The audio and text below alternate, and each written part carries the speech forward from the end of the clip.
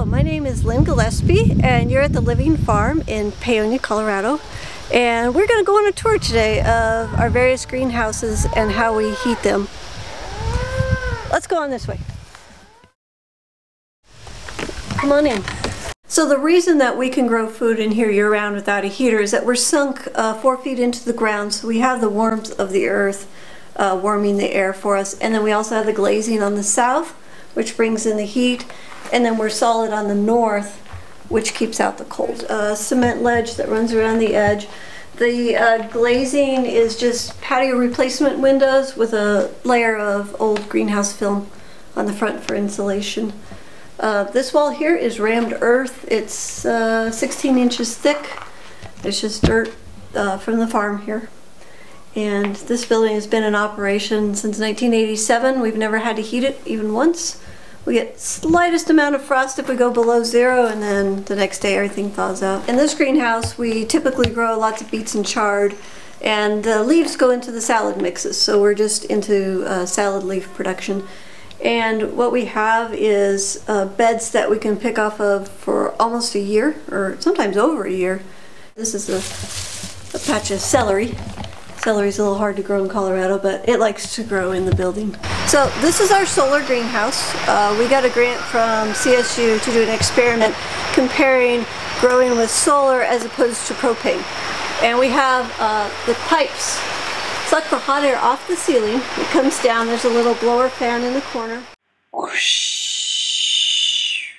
And it blows the air down into these two lower layers of the bed. These are full of gravel, so they absorb the heat during the day.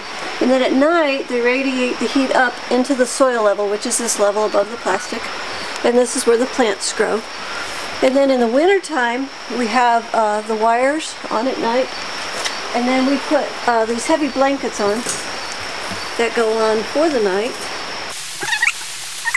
All we're having to heat with our solar heater is just about 18 inches of the bed. So these fit on this way. So the whole building gets full of these little white tents, and this is the space that we heat at night. The success of this, we've been able to take the plants to where it's 13 degrees below zero outside, no frost inside, come in and pick the salad the next day. So it's pretty satisfying. The electric bill for the system from October to March, I think last year was $165. The latest calculation that we did on propane is it would have cost us like $12,000 to heat this building for the same time period. And the annual production from October to March of all the, we have 19 beds in here, is about $3,000. So as you can see, paying a $12,000 propane bill wouldn't really make it work. So we're pleased with this system. It's worked great. It's been installed for 6 years now. No flaws. Works beautifully every winter. Oh yeah, this is one of my favorite greenhouses because every day of the year we have plants in production. So it's just really enjoyable to be out here in this one. So this is our tomato house. You can see tomatoes.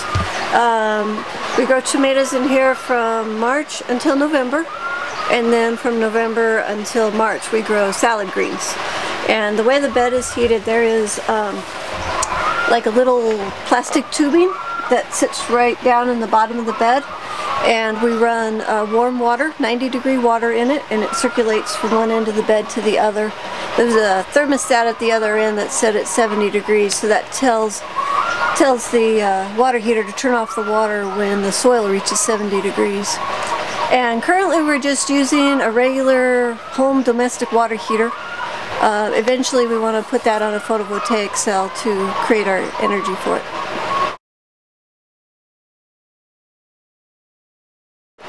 When we put the salad in here, we grow from November to March. Because we're in Colorado, it's very cold.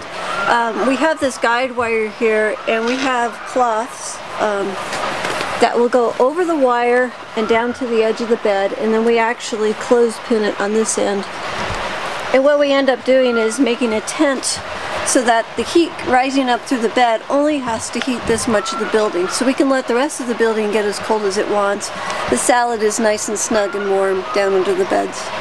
And we can have 3 feet of snow outside and come in here and pick fresh salad for lunch. And it works really well. So we are in the big greenhouse. This building is 30 feet wide and 100 feet long. We also do production year-round in this building. We used to have the propane heaters in here and we sold them off. Yay. And what we did is we installed a geothermal heat system. Very simple homemade system.